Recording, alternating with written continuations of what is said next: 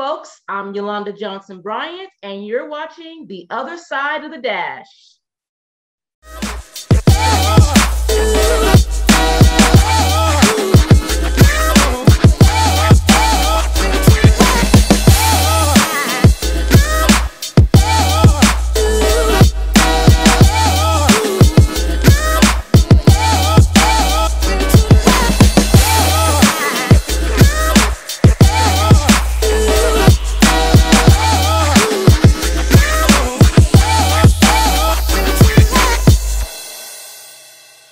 Hey folks, welcome back to my channel. If you have not already done so, please hit that subscribe button below, give this video a thumbs up and share it with your friends. And we love to see your comments because we love to interact with our audience. So today's guest on Other Side of the Dash is going to be Sharel Gordon-Love.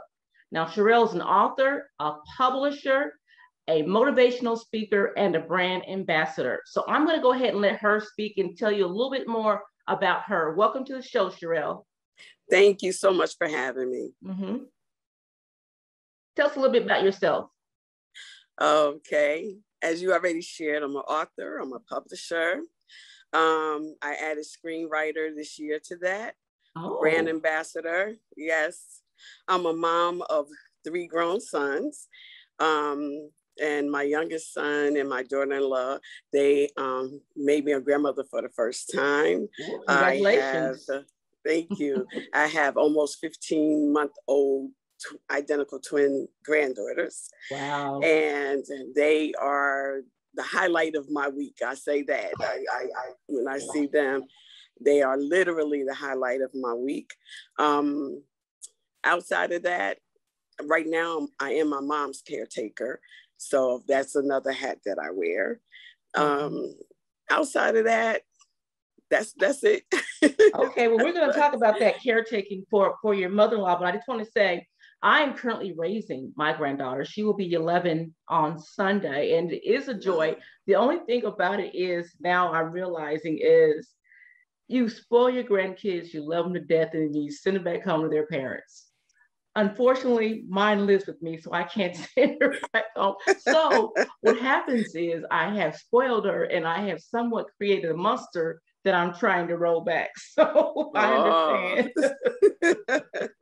So let's first begin. Let's go back a little while, Sharel, and talk about you were a victim of domestic violence. Can you tell us a little bit about that? You don't have to go into deep detail if you don't want to, but just tell us about it a little bit and how you were able to remove yourself from that situation.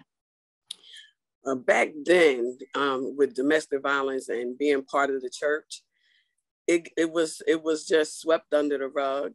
I was told that whatever he did, I had to accept, I had to deal with it, and I couldn't leave, that it was a sin to divorce, that, divorce was a sin.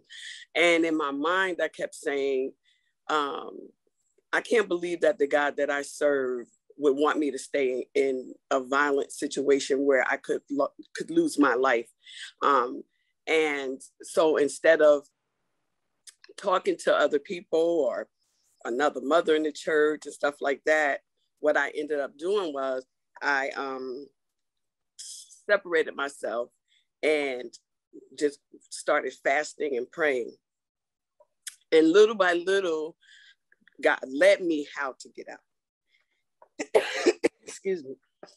One of the things that he showed me, it was a whole year before, he showed me in a dream that everything that would happen was going to get worse each time, and that the last time would be violent, but he would deliver me out. And I had, by the time my 3 sons were here, and I kept saying, I don't want my boys to grow up thinking this is normal. This is how you have a relationship.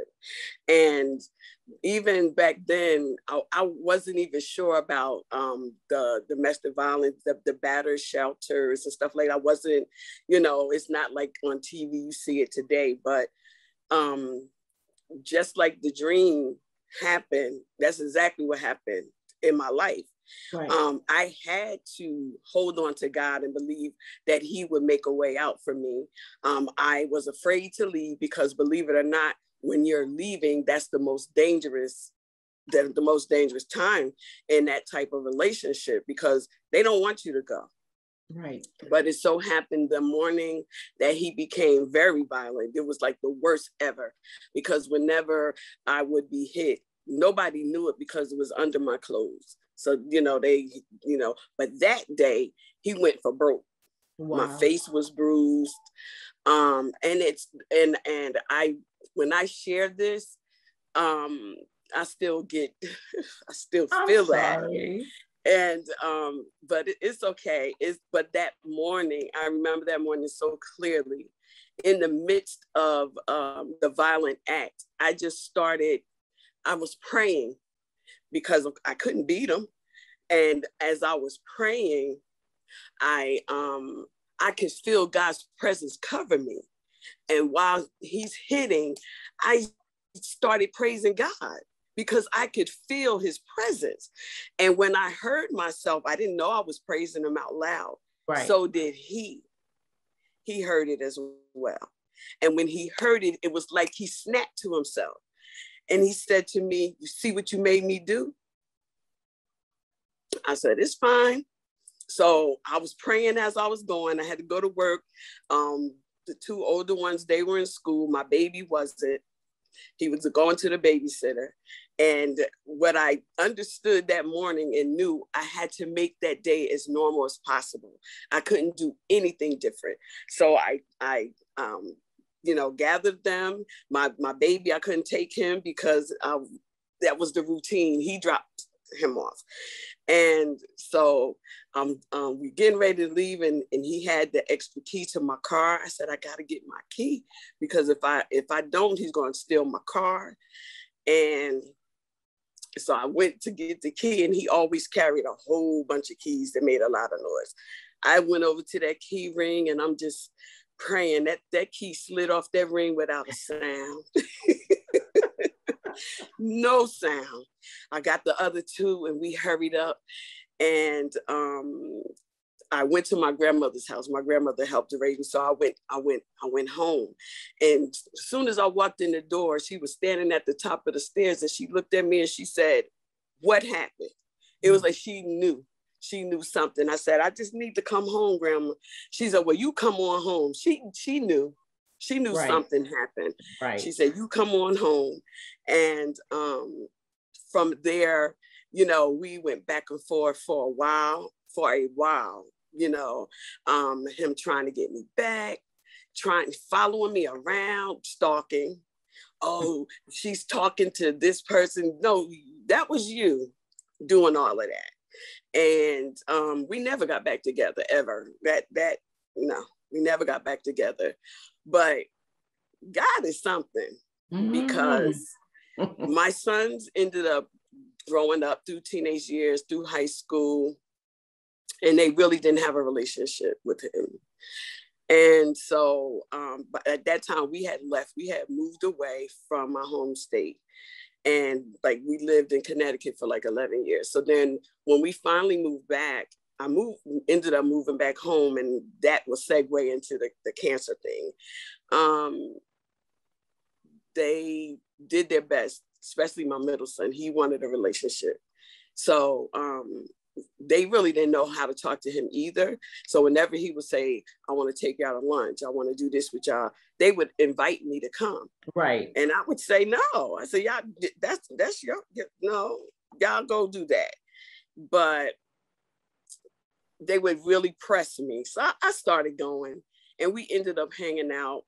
But it was, unbeknownst to me at first, it was a way for them to connect and gain a relationship, because I knew how to talk to him and I knew how to talk to my sons. Right. So they learned to communicate and learned how to get to know each other with me in the middle. And we turned around some years, even after that, we ended up being friends. And I would just believe that if we were friends in that manner, in that way, and respectful of each other, the way we were, we wouldn't have never, broke up. We would have been together. And then a couple of years ago, he did pass away. He had gotten ill. And who was there? You were. I was there. Yeah. So, I mean, you talk about a 180.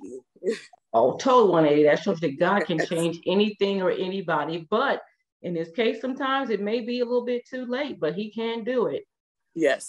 So yes. I want to segue. We're going to segue to the cancer, but I want to ask you first. Now, I know you had to take care of your ailing father. Was this before or after you contracted, not contracted, I don't know what the word is, you got cancer? It was before. Okay. So how was that taking care of your father? Now, was this before the abusive situation or after the father? So it was after. Okay. So after you're coming out of an abusive relationship, trying to be a single mom, raising your kids, your father falls ill and you are responsible for taking care of him, correct? To a degree, because I still lived in Connecticut. He lived in New Jersey. So my role was when I would come down on the weekends and whatever he needed for me to do and things like that. And, you know, in the beginning, we didn't think he was going to pass away. He had lung cancer. Okay. And we did not think that he was, you know, because he was in remission and he was doing really well. And then when it came back, it was quick. It was really quick. Okay. So I was there almost up to the end with him with that. And it was rough because I'm the oldest girl. So everything, now I do have an older brother, but I'm second and I'm a girl. Gotcha. So you know how that fall in families. Right. When you're the oldest girl, so much responsibility falls to you. And so I was trying to be strong for everybody else and you know, watch my father deteriorate. It was really difficult because of our relationship. I was really, you know, very close to my dad. And throughout that, he started preparing me. And like 2 weeks before he passed away, he let me know. He let me know, you know, I want all of you to get along. He said, because it's almost time for me to go. I mean, he said it like, this is regular conversation. So he knew. Yes. So let's say, so you were coming out of this abusive relationship, dealing with your father and then him eventually passing away. That had to be very stressful. It was some years in between. Oh gosh, for me, for the domestic violence was, let me see, 89, 88, 89 back then. My father got sick in 2002. Okay, gotcha. Yeah, so it was a big gap. Yeah, and he passed in 2004. So let's fast forward here. Okay, so when did you find out that you had cancer? And tell us the type that you had. I found out in December 19, 2007. That I had carcinoid cancer, and it's a cancer that develops in the digestive tract, anywhere in the digestive tract. That morning, I got up that morning and I felt like I had indigestion because I had eaten, I don't know how many oranges the night before, big old Florida oranges. And I was like, oh my gosh, I said, I'm not gonna do that again. So I'm riding to work, listening to my music, praying, everything, you know, that I do in the morning. Got to work, turned my computer on, and I just started feeling really, really sick. And I couldn't even hold my head up. I had a coworker who she was like our medic for our department. Mm-hmm. And as soon as she walked in, she was just like, She was telling everybody to get back away from me. Wow. Because I mean, I had gotten clammy. I was running a fever.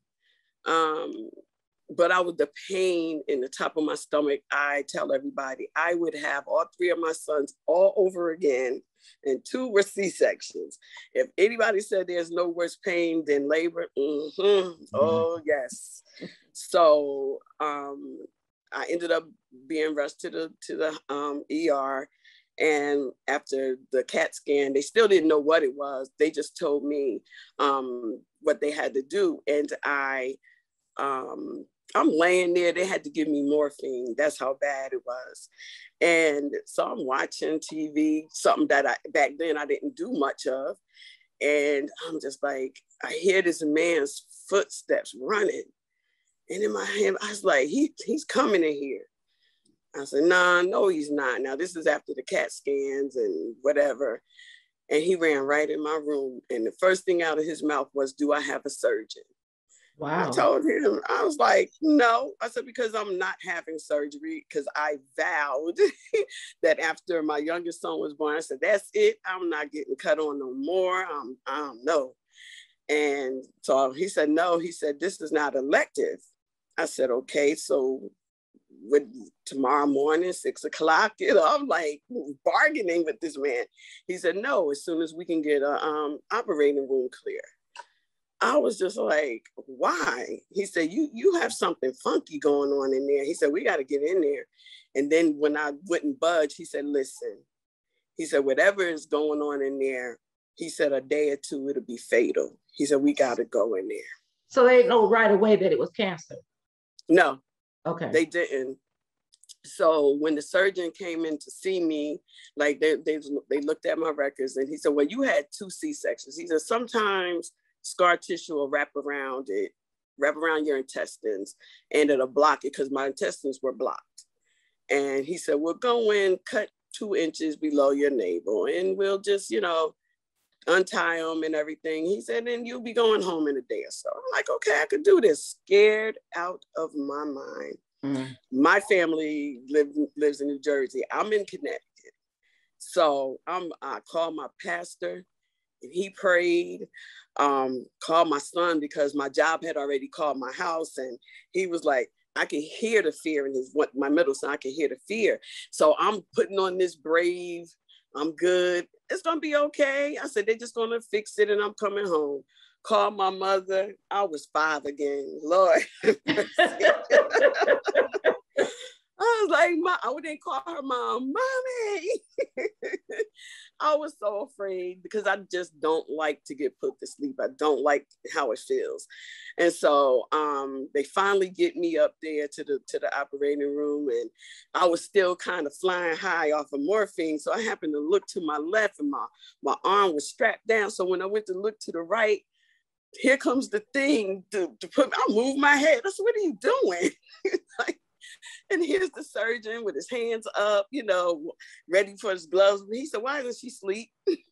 I told all of them, I'm like, in my head, I'm pointing at them. I said, what you don't know is I'm not just scared, I'm real scared.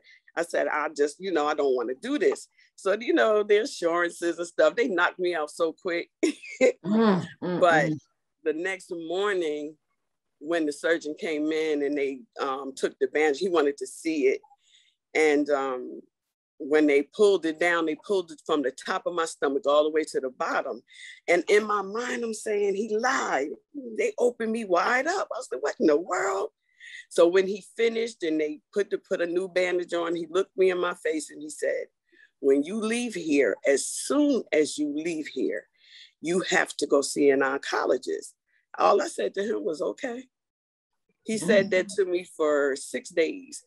I went home Christmas Day, but every day he came in there, that's what he would say to me. So finally he said to me, he said, let me tell you what's going on. He said, you have 5 carcinoid tumors in your intestines. 5? 5. Wow. He said the biggest one blocked them. He said, I had to remove a foot of your intestines. In order, he said, and what took the surgery so long, he said, I had to check all of your vital organs. He said, I had to see if it had metastasized, because carcinoid tumors, most people, you only get one, you don't get several. And he was explaining that it's a slow growing cancer that by the time they figure out or find it, it has metastasized.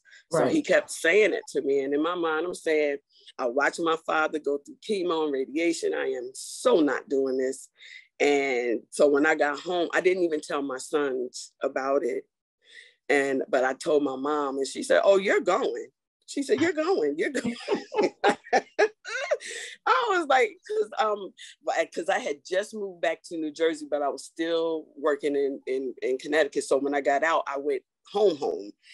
And my mom was like, no, you're going, because I was literally on my back for a complete 2 months because he took my intestines out as well. He said if he didn't, I would have been back because scar tissue was wrapped around that. So I went to my primary care doctor first, and he was saying to me, he said, out the gate, he said, you're looking at 6 weeks of chemo. And I told him, I said, I don't want chemo at all. So man of God, he said, well, you know what? He said, we're just going to believe God for your first miracle of 2008. How about that? Right, and I said, yeah. Right. I said, okay. Wow. So when I went to the oncologist, I was expecting them to say, so, hey, we're going to set you up for chemo, this, that, and the third. He didn't do that. He said, what we're going to do, I'm going to send you for what's called the octreotide scan. He said, and that's going to check your body from head to toe. And if there's cancer anywhere, it'll find it. Excuse me. So I did. It took 3 days. And then when he called, I think I was at a different doctor visit. Excuse me. So my mom got the call. So when I got home, she told me there was no cancer. And I was just so grateful to God, that I didn't have to, go through the cancer, the radiation or the chemo. And my pastor, I had told him the same thing. I said, I didn't feel like I could take it, because chemo was so high power, and I just couldn't, I didn't want to do that. And God blessed, God, he blessed me that I didn't have to have chemo at all. But I still had to, every 3 months, I had to be tested in some CAT scans. I think the octreotide scan was like once a year. I stayed, consistent with that all the time.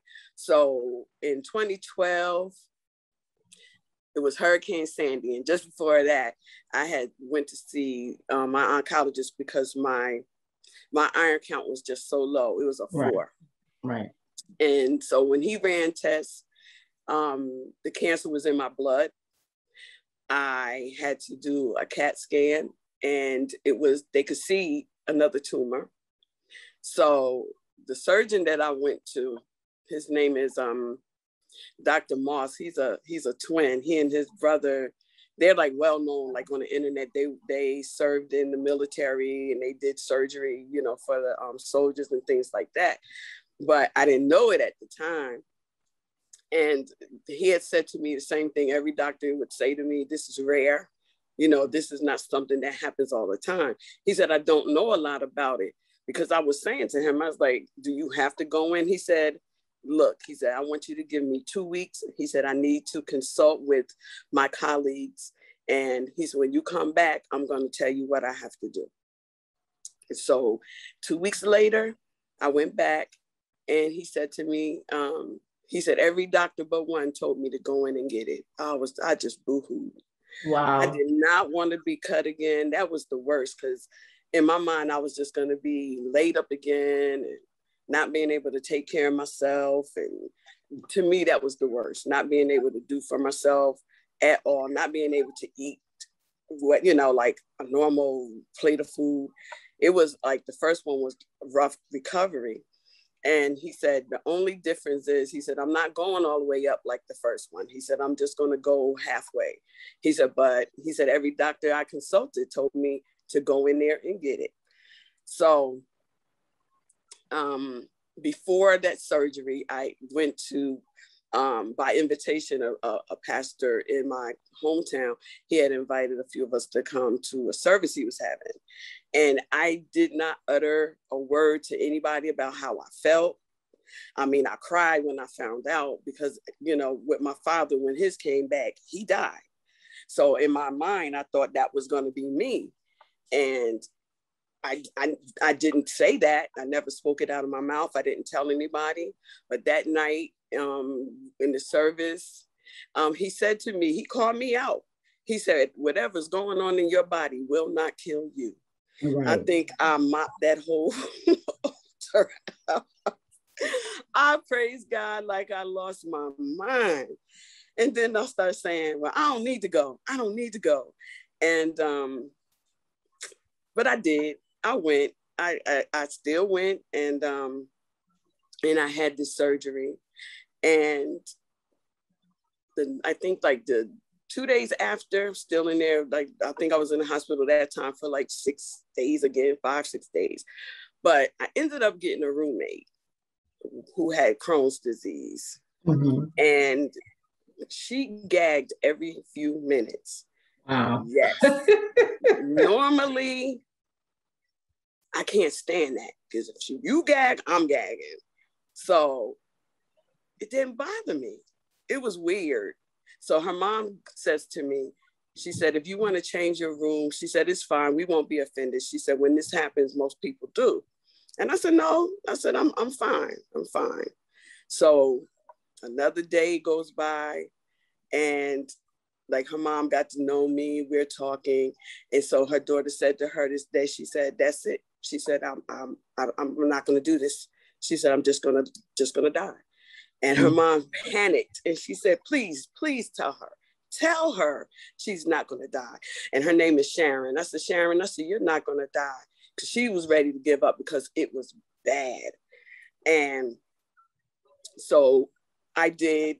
I jumped on Facebook and I just asked everybody, I said, if get a word of prayer, pray for Sharon. I said, pray for her. I said, I'll tell you my testimony later. I said, but pray for Sharon. Yeah, pray for her that God will heal her and deliver her. By 3:00 that afternoon, Sharon wasn't gagging no more. Wow, that's good. God is good. Yes.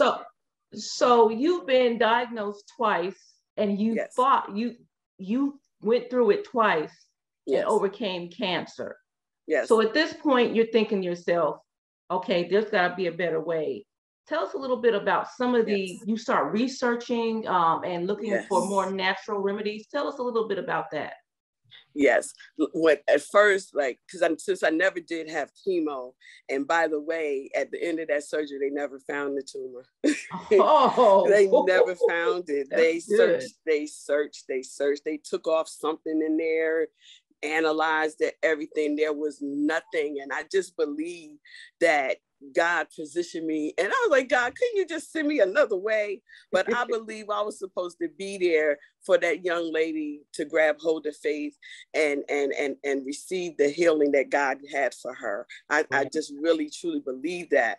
But after I left there, because even in conversation with Sharon's mother, I was telling her that I still do with rheumatoid arthritis.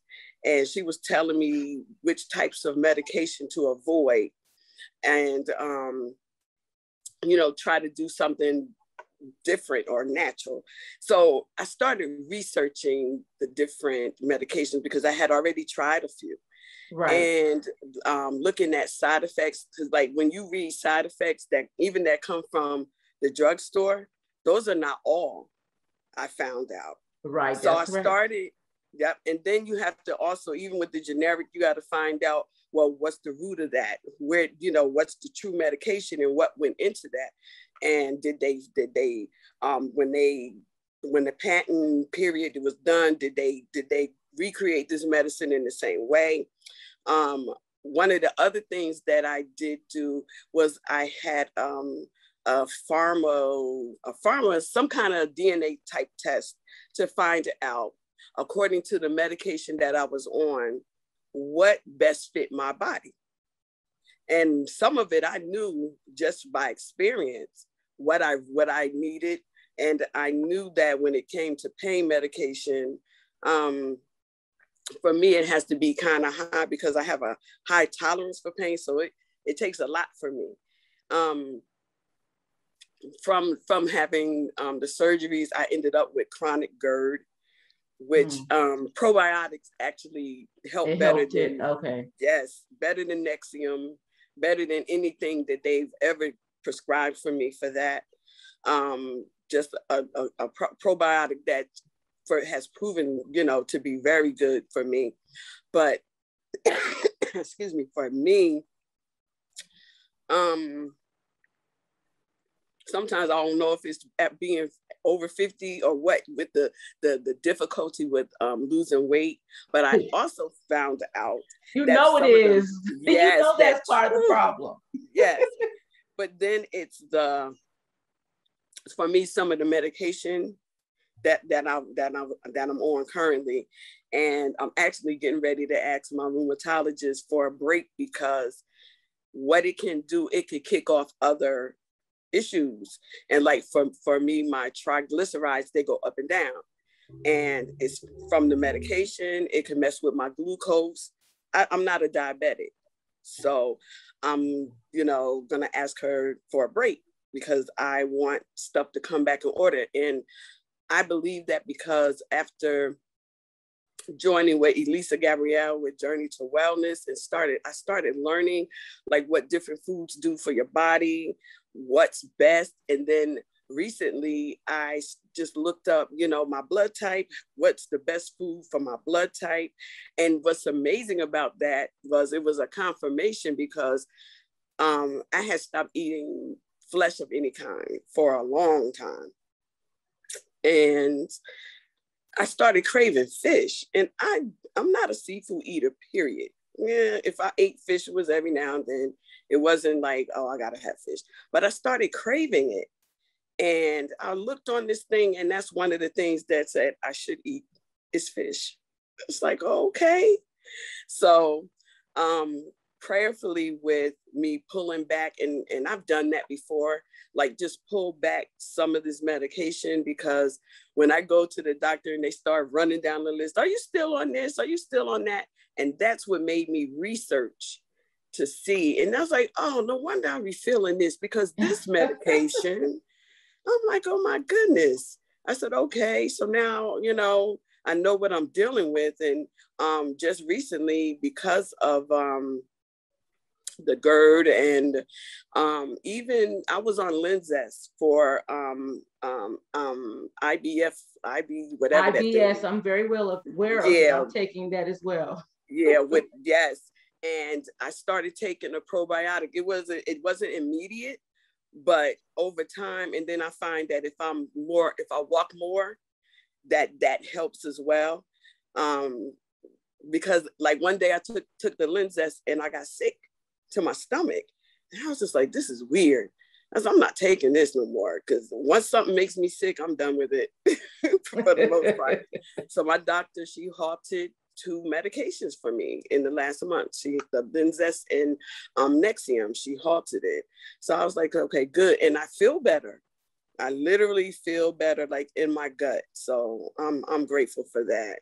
So I'm glad you said that, because a lot of times we'll go to the doctor and they'll say, okay, I need you to take 3 of these 3 times a day. I'll send it to your pharmacy. And we're like, okay. And then we take the medication, and we don't really question, or we don't really investigate on what that medication does. Because like you said, the pharmacy pamphlet doesn't give you the real deal. If you go and pull up the true, I forget what they call it, prospectus of what's in that medication and the side effects. And I think the reason why they do that, and it's probably just me saying this, is because it will scare you, because like you said, and I am diabetic, like you said, it's for this particular ailment, but while it's trying to cure this ailment, it's creating this ailment, which then you have to go get another medication for. So the cycle just keeps repeating itself. So I'm glad that you brought up that people should actually look to see what they're actually taking. And if they don't feel right, because on Linzess does tell you that one of the side effects is feeling nausea, vomiting, diarrhea, and so on. And so some people might think, well, that's how I'm supposed to feel. Right. No. Exactly. And I used to. I was like, okay, it says that you might get dizzy. Okay, I'm dizzy. Okay, I still got to take this. No, I don't. Right. I know which medications, and it's something how before I was treated with morphine. Today, if I had morphine, it cramps my stomach. So I don't, it's in my record. I don't do epinephrine. Epinephrine makes my chest hurt. And it's like, oh, that's just a side effect. It's not for me. No, sir. I'm not going to do that. And Bactrim is an antibiotic that I break up in hives. So I'm not going to get through the hives, or either, take it and deal with the hives and then fix the hives after the fact. So, I think that we should be aware of, and they always say, well, if you can't handle the side effects, and I also know that new medication, I can't really tolerate very well either.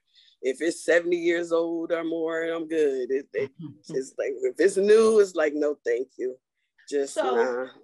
So as we close, give our listeners and our viewers a couple of tips on what to do when they're dealing.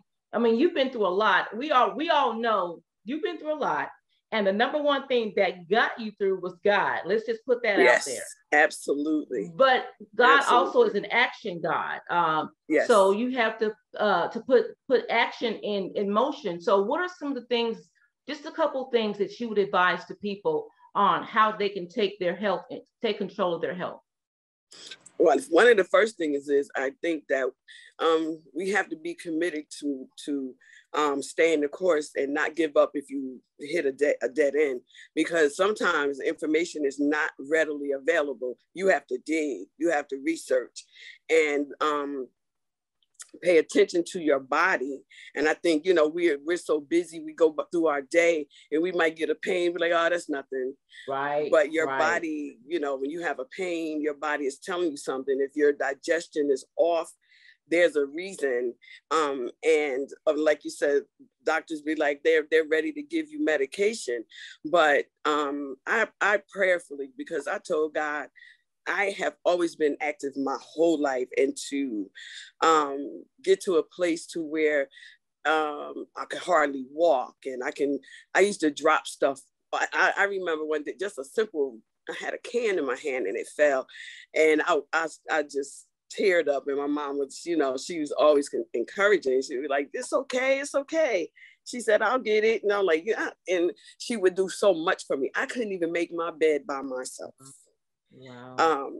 That's how bad the arthritis was. And for that diagnosis, the thing was, and I kept telling them, I don't think I have fibromyalgia or whatever else they kept saying that I had.